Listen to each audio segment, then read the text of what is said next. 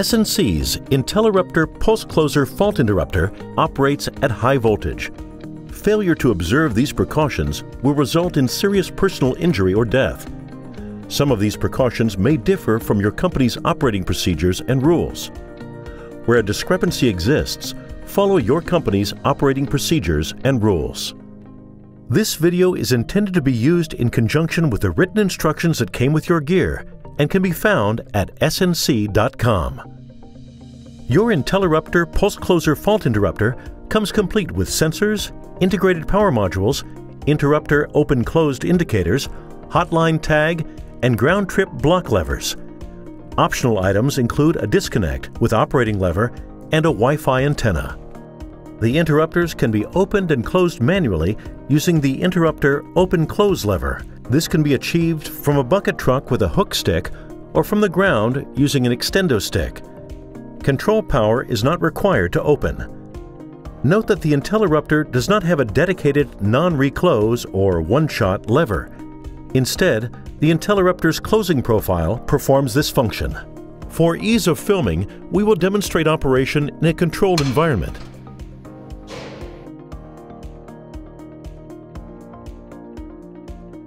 There is a manual lever disc to open and close all three phases. Single-phase operations are possible, but only through the software interfaces. To open the interrupters, insert a hook stick into the hole in the right section of the open-close lever and pull down. The three interrupters will open. When in lock-open position, a mechanical block on each actuator prevents the actuator from being closed.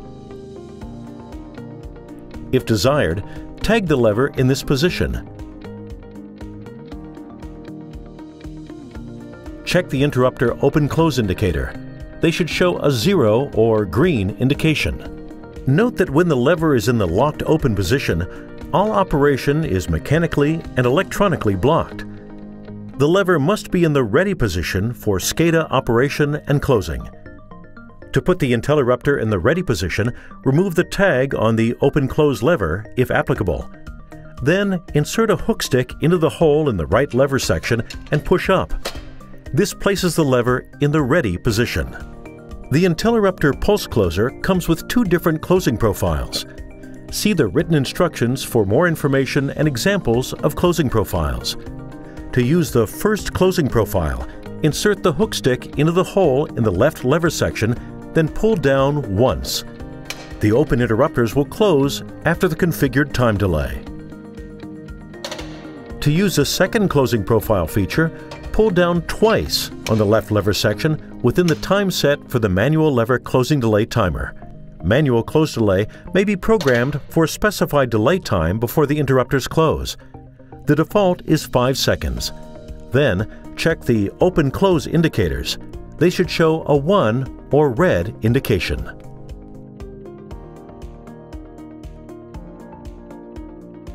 The hook stick operated 3-pole disconnect on the disconnect style models cannot be operated until the interrupters have been opened and the open, close, ready lever is in the locked open position.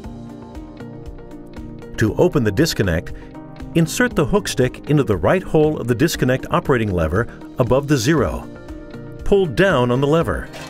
The disconnect will open. Opening and closing the disconnect will always be a pull-down action. If desired, tag the lever in this position. Check the interrupter open-closed indicators. They should show a 0 or green indication. With the disconnect open, the interrupters can be closed and opened for testing. To close the disconnect, the switch has to be in the locked open position. Pull down on the right lever section of the front Open Close Ready lever with a hook stick. Now insert the hook stick into the left hole of the disconnect operating lever above the 1 and pull down. The disconnect will close. The switch can now be closed. When the hotline tag mode is applied, any trip on the hotline tag profile will be performed as a 3-phase trip based on the setting of the hotline tag protection profile shown here. The hotline tag mode can be set remotely using a SCADA or IntelliLink software command or manually using the hotline tag lever. To locally apply the hotline tag mode, pull down on the hotline tag lever. It can be tagged in this position using conventional procedures. Observe the amber hotline tag indicator on the protection and control module. When the hotline tag mode is applied, the indicator will flash for 1/2 second every 2 seconds. Any trip on the hotline tag profile will be performed as a 3-phase trip operation.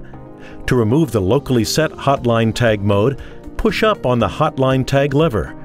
When the hotline tag mode is removed, the hotline tag indicator is off. If a hotline tag has been applied by an IntelliLink or SCADA command, the hook stick lever can be used to remove these tags. The indicator will be flashing to indicate the hotline tag mode has been applied. Insert the hook stick into the ring on the hotline tag lever. Starting with the lever in the up position, pull the lever down, then up, twice without delay. When the hotline tag mode is cleared, the indicator will no longer be flashing. See the written instructions for more information on settings for ground trip block modes. The Interruptor PulseCloser fault interrupter can be operated locally using S&C's IntelliLink software through a Wi-Fi connection. See the written instructions or our video series for more information. We hope you have found this video informative. If you have any questions, please visit our website at snc.com.